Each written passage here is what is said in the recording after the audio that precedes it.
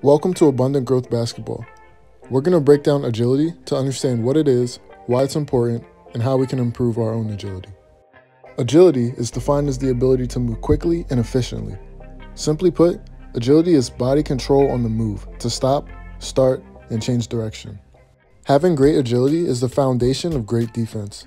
It allows you to stay in front of your man, move efficiently during closeouts or in help defense, and recover quickly when you get beat or out of position. Offensively, agility is key to unlock your game off the dribble. Great agility is necessary to attack the basket and get by your defender, weave through traffic, and control the ball while changing pace, speed, and direction with your dribble. To improve your agility, first you have to get comfortable with the basic movement patterns for both offensive and defensive movements.